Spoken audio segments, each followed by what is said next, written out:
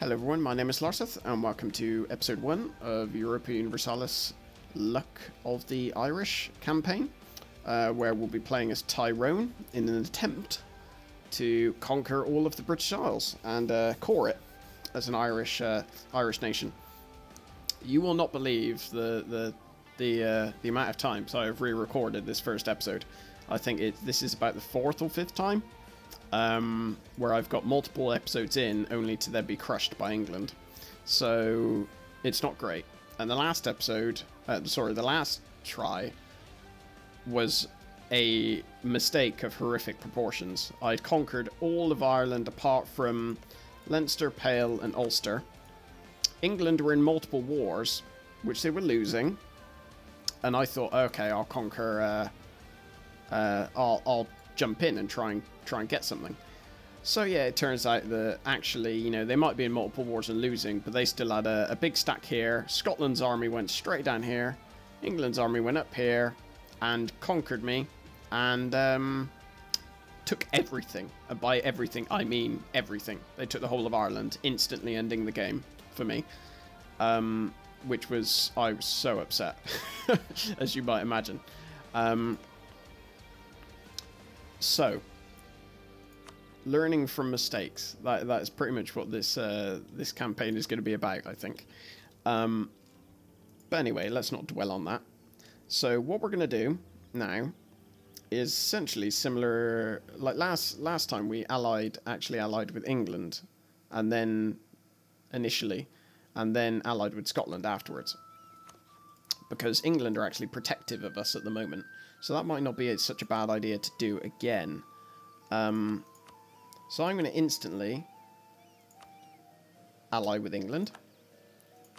I'm going to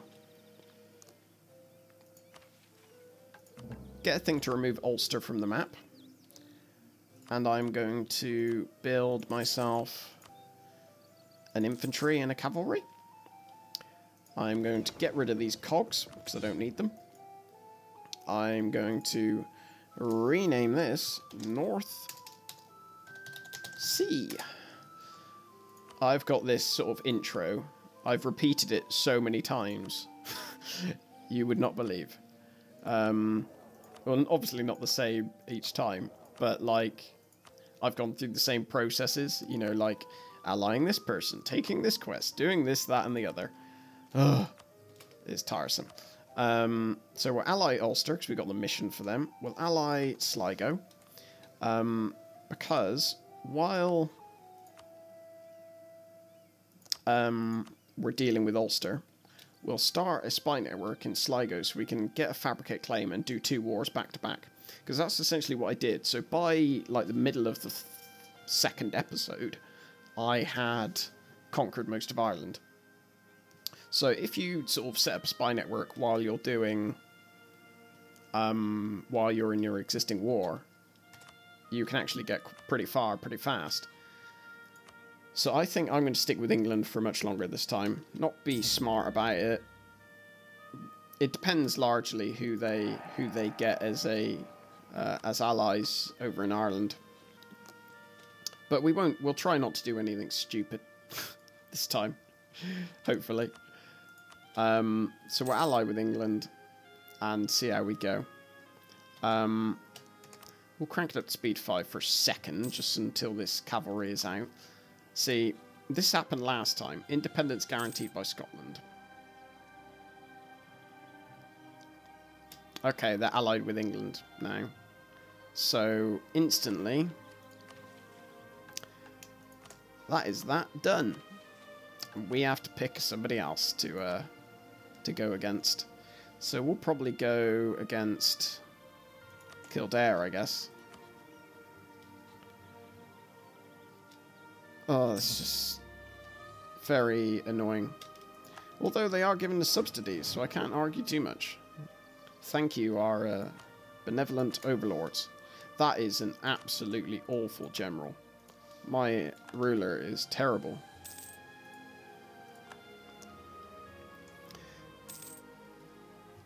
So it looks like England are pretty much hard set to try and ally multiple one province milers in Ireland. Because in my last few games, they allied well, it was either Ulster or Tyrone when I wasn't playing as Tyrone, and Leinster. Right, so I now have 20.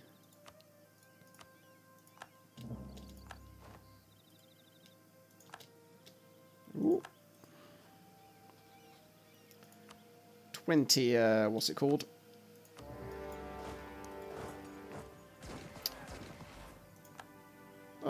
Mine's got blank. 20 spy network power, I guess. So I got the fabricate claim and quick war. Like these, the good thing is your first few wars are so quick. It takes no time at all.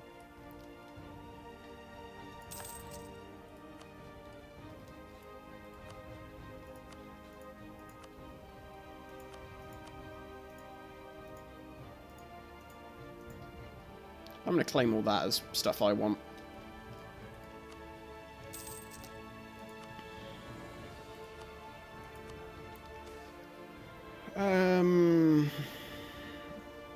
Inflation's fine at the moment. It doesn't really affect me too much.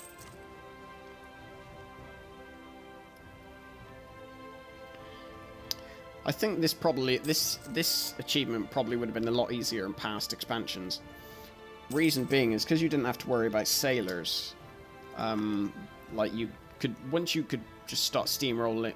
Once you like conquered all of Ireland, you could start like getting a decent sized navy. Whereas now, because of the limit on sailors, it's actually pretty damn hard to do that.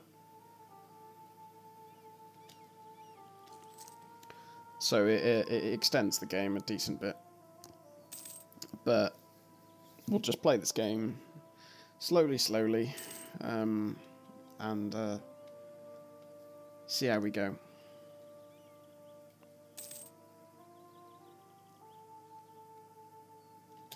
Right, Siege of Sligo. Wait, so we've now got... See what I mean about back-to-back wars? We now have a claim on Kildare, so we will end this war.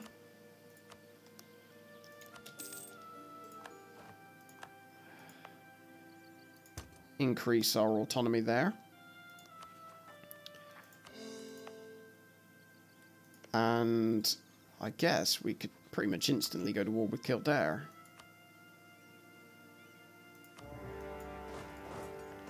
And we'll start getting a spy network in Clanrickarde, otherwise known as Connaught.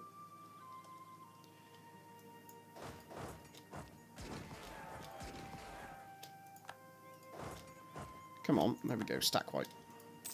Stack wipe! So actually, it shouldn't take me too long. Okay. Rival of our rival? No. Solidify papal relations? No, don't really care about that. So actually, it won't take us too long to get to the same point that we were in my last go at this, which I was only halfway into episode 2, so it doesn't take very long at all. But it's immensely frustrating when you've spent like what's probably about 2 hours just repeating the same thing over and over again. It's a little bit annoying, but hey ho, can't do anything about that.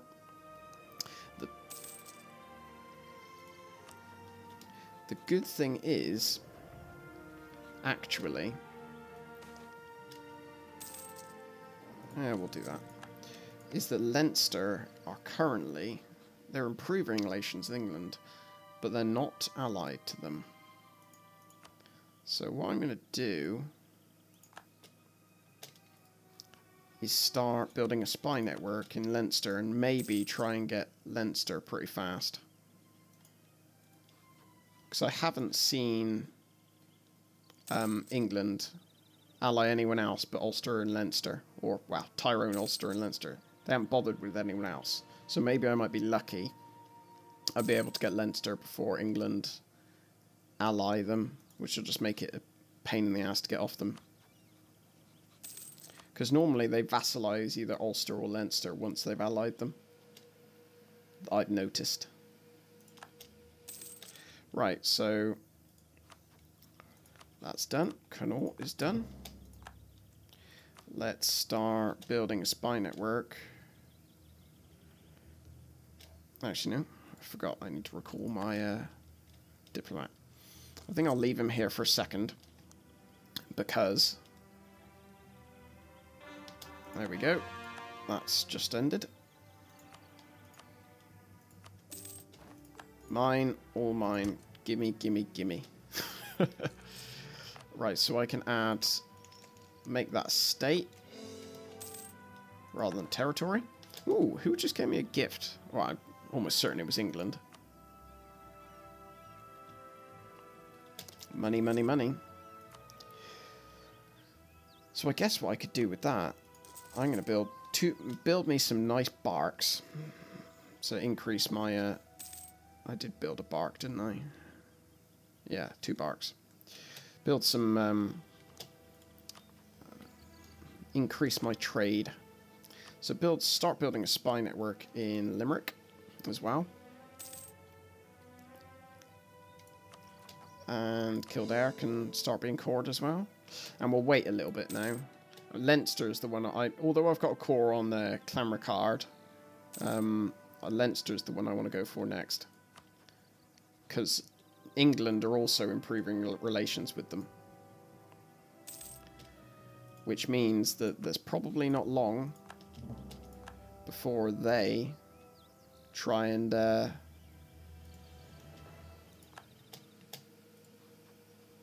vassalize them. Take Leinster. There we go.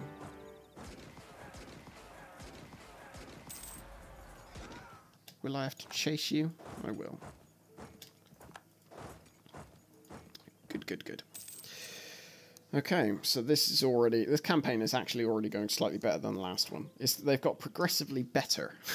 Like my first one, I was Clanrickarde and I got Sligo and Limerick. Or Sligo, I'm not sure how you pronounce it. But I got that and Limerick, and then England were just in particularly aggressive stance, I guess, and they just immediately came through and annihilated everyone in their path. Couldn't do anything about it. However, this one is going slightly better. Seal of confession. Religious institutions are considered sacrosanct and above the petty plots and schemes of countries and spies. This is why it's crucial to infiltrate them. Many secrets that would never be spoken aloud are told in confidence to religious authorities, which the practice of confession has even turned into an institution. A church in one of the countries we have focused our espionage efforts on has presented an unprecedented opportunity to exploit this. One of our loyal agents, posing as a nun in a local convent, has found that she can overhear the conversations from confessionals while doing chores in the church. While she is likely to escape detection, the plan would outrage religious authorities if discovered. Nah, I don't really need it at the moment. So it's not worth taking the chance, especially since I don't know what the sort of the consequences. Both our ships are almost done. There we go. There we go. Right, as soon as these join together, I'll send them off to the North Sea. Ta-da! I guess we could build. Thing is, I want to also get us a navy. How many sailors do they use? 100. Wow.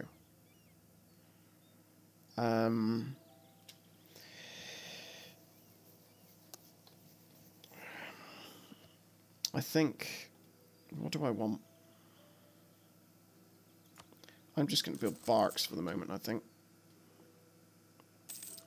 Increase the amount of money I'm making. Because the sieges aren't that long. With the low fort levels, having the like no fleet doesn't make it too bad to siege down still. Come on. Come on, Leinster. Oh, that's nice. Manpower's just what I needed. Right, so now that we've got Leinster, we can sort of slow down a bit. You sort of go, right at the start, you sort of go half a leather, trying to, you know, Clamricard, and who else do we want? Thomond, where we will get a fabricate claim. Thank you muchly. And then we will go to build spy network there. Awesome. Let's go back and improve relations with England again. Yeah, so what I normally did was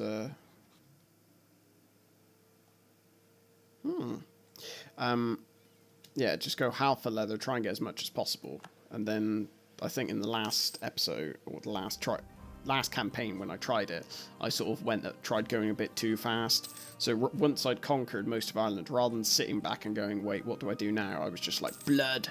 I want blood.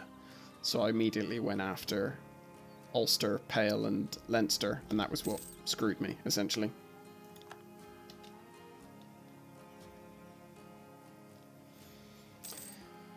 However, slowly, we should be fine. Providing that England... Okay, they're improving relations with England, but England aren't improving relations with them, so we've got a little while. We'll be fine.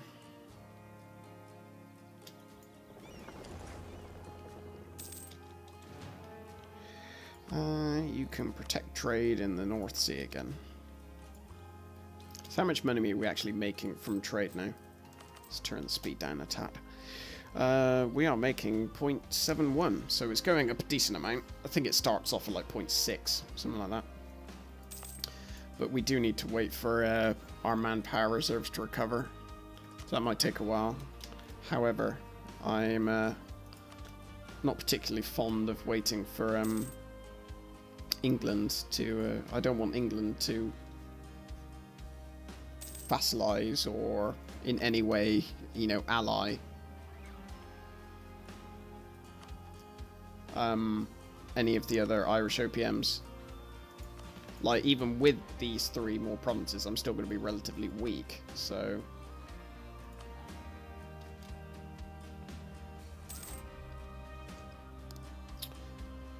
So what's going to happen? I think at the moment we'll just wait until we get a bit more manpower back. Although this is going to take a long-ass time, isn't it?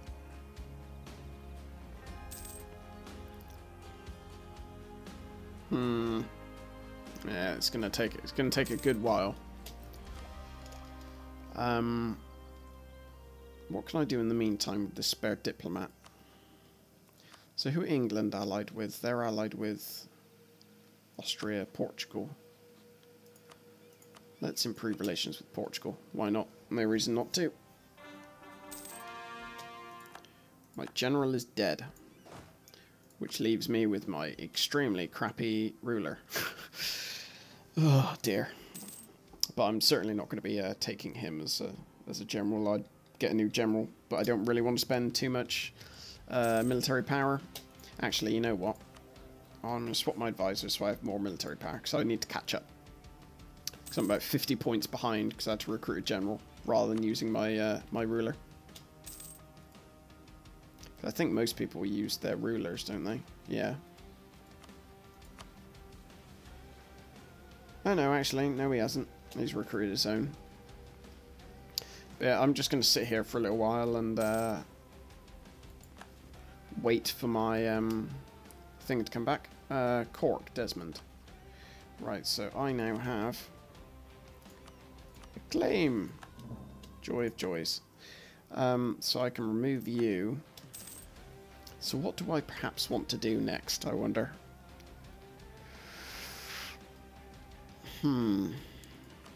Let's... Did I not have a mission for... Oh, I'm currently on a mission. What could I do? Not really much I can do at the moment. Other than with that remaining diplomat. I guess, I'll tell you what, I'll just send them to Castile. Can't hurt. Lose mercantilism.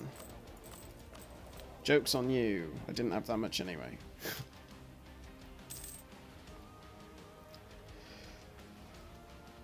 Right, so what I'll do is I think I'll end the episode here. And in the next episode, we'll get some more manpower back. And we will go for... We'll take down... I mean, I guess we could go for... move my army here. I guess we could go for Thomond. Thomond. Because they've just gotten a war, so their army is relatively weak. So I'm going to recruit a general. We'll go for them, and then we can get 2 in 1 war, which would be nice. I know it's going to make us fail our mission.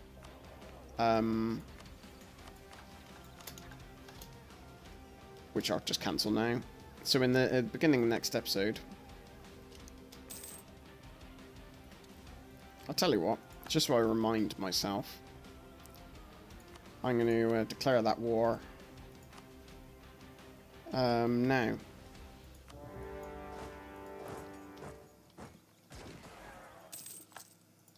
There we go. That's just what I wanted to happen.